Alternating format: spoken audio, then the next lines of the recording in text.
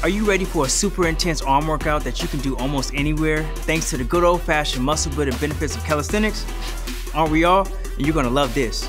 What's up guys? Awesome Dotson here from Blue Star Nutraceuticals. We annihilate. Time to show 'em we ain't playing from the gate. Dominate. Bust a rest bar while we elevate. Dominate. Make it bowl shake, make them vibrate. And today, I'm at Global Fitness Studio just outside beautiful sunny Los Angeles, California. Welcome to part 2 of 3 in my calisthenics series. Today, we're hitting bis and tris.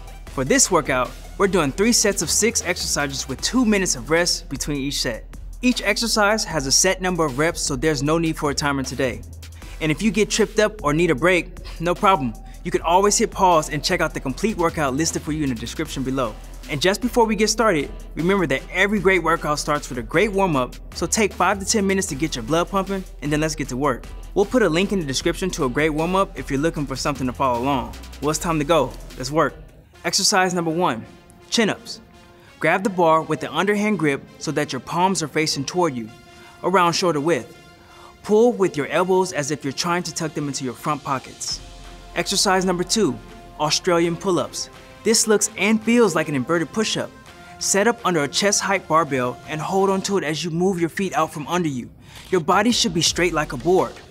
Pull your chest up toward the bar as if you're doing an upside down push-up. The higher the bar and the closer your feet are under you, the easier these will be, so adjust accordingly to meet your level. Exercise number 3, close grip chin-ups. Grab the bar with the underhand grip, palms facing toward you, hands as close together as possible, even touching if you can do it.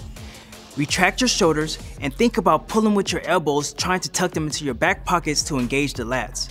With the underhand grip, it will engage your biceps more than traditional pull-ups, which can be hard to train with bodyweight workouts. Exercise number 4, close grip Australian pull-ups. This looks and feels like an inverted close grip push-up. Set up under a chest height barbell and hold onto it as you move your feet out from under you. Your body should be straight like a board. Pull your chest up toward the bar as if you're doing an upside down push-up. The higher the bar and the closer your feet are under you, the easier these will be, so adjust accordingly to meet your level. Exercise number 5, triangle push-ups. Start in the regular push-up position, except with your index finger and thumbs making a triangle shape under your face. As you lower yourself down, aim your nose for the center of the triangle and focus on using your triceps rather than your chest. Exercise number 6, bench dips.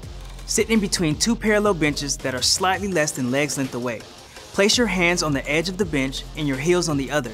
Lower body by bending arms until you feel a slight stretch in your chest or shoulders. Raise your body and repeat. And there we have it. Brand new bis and tris brought to you by the power of calisthenics.